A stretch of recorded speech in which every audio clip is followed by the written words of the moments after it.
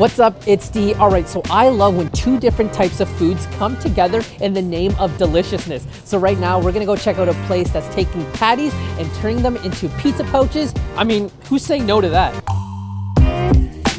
The inspiration of the Crumbs Pizza Pouch was our travels back and forth to New York, particularly Brooklyn and Bronx, where if you go into a bakery, they would offer a patty with pizza inside of it. Again, just a tribute to that culinary style of the patty in New York.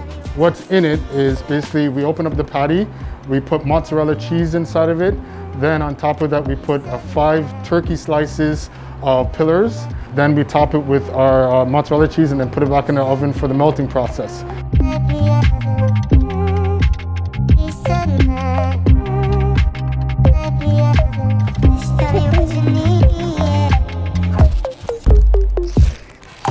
Okay, so I've got a pizza patty in my hand and it's time for a good old taste test. Oh my God, I can't even talk, it's so good.